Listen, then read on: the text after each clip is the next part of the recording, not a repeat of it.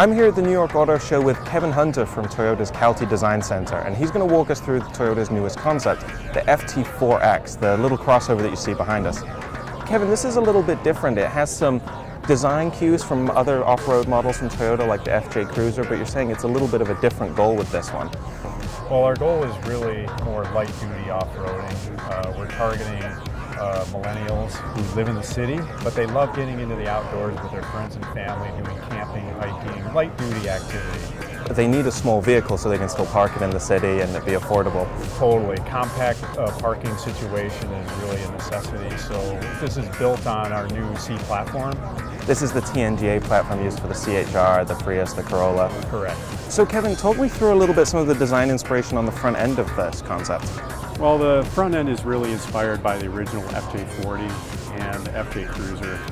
Kind of the white mask, the white face, but we wrapped it around the sides and made a really strong component design out of it. And we're also introducing the Toyota lettering, kind of an old school homage to the older pickup trucks, the SR5s and Hiluxes back in the day. Cool. There's definitely a little ruggedness as well with these tie-down hooks here, and you have some more on the roof? We have tie-down hooks everywhere, front, rear, up on the roof, so imagine carrying around a kayak or a paddleboard or something, easy to tie down front or side on the roof. And the body theme is actually built on, we call it an X theme, so it's widest at the passenger zone, and we think that offers a protective image for the user, solid, protective. And then the body moves inboard as it goes front to rear, and then the wheel flares pop out, so it looks rugged and capable. And a little bit of capability and durability for some light off-roading? Oh yeah, that's the point. So we've imagined this with a mechanical four-wheel drive, so that will enable some light-duty work. So maybe not rock crawling, but at least getting down a dusty trail to a campsite. Exactly. Kevin, one of the things I was really intrigued by was the unique door design on the back of the concept. There's two different ways to open it. So if we open it this way, we call this the outdoor mode. Okay.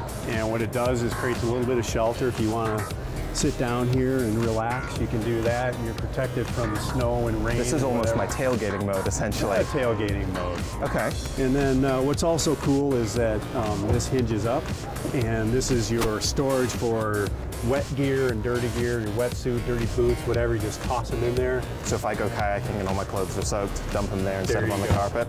Close them up and they're nice, and then this can fold out too for a little bit extended tailgating as well. You can sit on this. Okay. And also have access, but I think the cool thing is there's a lot of room back here actually. The idea is to sit back here and enjoy being outside.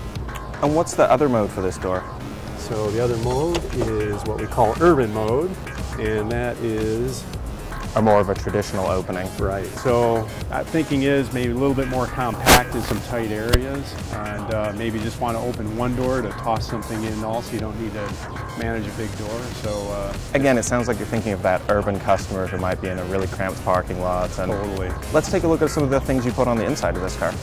So Kevin, on the inside you've got a lot of parts that you seem to be able to pull out of it. I noticed for starters these door handles are removable water bottles. Yeah, these are dual use, so it's also a water bottle and a door pull. You can remove them and put them back.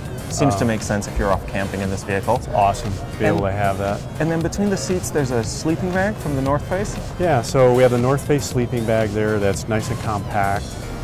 Double use as an armrest, and it's always in the vehicle, ready to go whenever you need it. That makes sense. There's no built-in navigation system in this car, and then instead you have a smartphone dock ahead of the steering wheel. What's kind of the reasoning for that? Well, the advantage of this is we're always using our phones for navigation especially, so why not put it right in the meter area up by the cowl where you can see it easily. It's safer, more convenient, but also we're imagining some new apps that could integrate with the vehicle systems as well. And then there's also an audio system that you can pull out of this car as well when you get to your campsite or hiking site.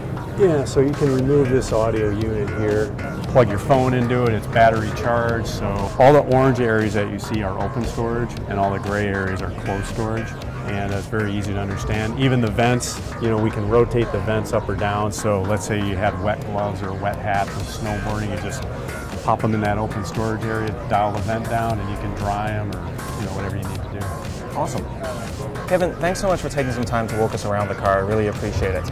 I have to ask, what's the likelihood that we're going to see something like the FT-4X concept in showrooms? Well, right now it's a study. We're going to gauge the reaction here at the New York Auto Show and see how it goes. We have a good track record, though, of getting concept cars built, FJ Cruiser, LFLC. So you never know what can happen. And the cool thing is, all the hardware, the platform is good, so it is doable. So I'll be crossing my fingers then. Thank you so much for your time. Thanks I appreciate a lot. it. Thank you.